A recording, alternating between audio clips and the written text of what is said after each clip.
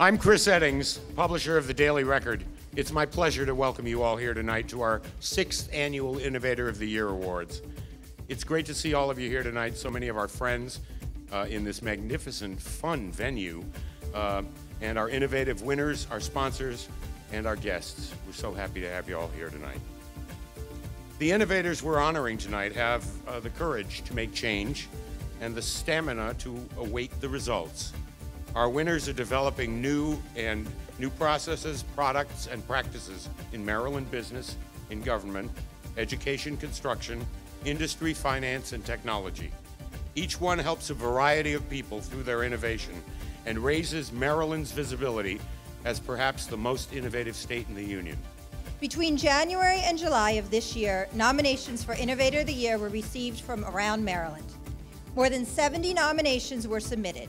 Ultimately, the judges selected 25 winners, representing a wide variety of occupations and industries. In the judges' opinion, all of tonight's winners have made significant contributions to Maryland. Every honoree tonight is a Maryland innovator, but one of them, chosen by our judges, will be named the top Innovator of the Year for 2007. And on behalf of Whiteford, Taylor, and Preston, I'd like to thank you, our innovators. And now, I have the honor of announcing the 2007 Top Innovator of the Year. The winner is Alexander Blass, realitycharity.com.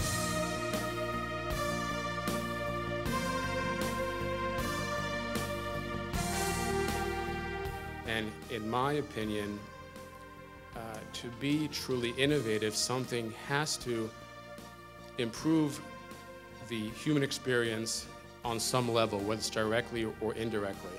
And the beauty of what we do every day is that real lives are being changed. And I just want to say thank you for this great honor. It's truly humbling, and thank you for everybody who's helped make it a success here in Baltimore and around the country and internationally. Thank you so much. Two of Maryland's premier sources of business information, the Daily Record and WYPR, are pleased tonight to announce that we have launched a shared content partnership. And this is Tony Brandon, the president of WYPR.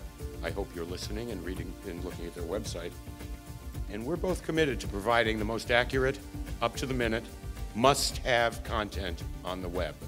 Our partnership will allow WYPR.org and MDDailyRecord.com users to move seamlessly between our two sites to find out what they need to know, when they need to know it, accurately and completely, which is the motto that we both share.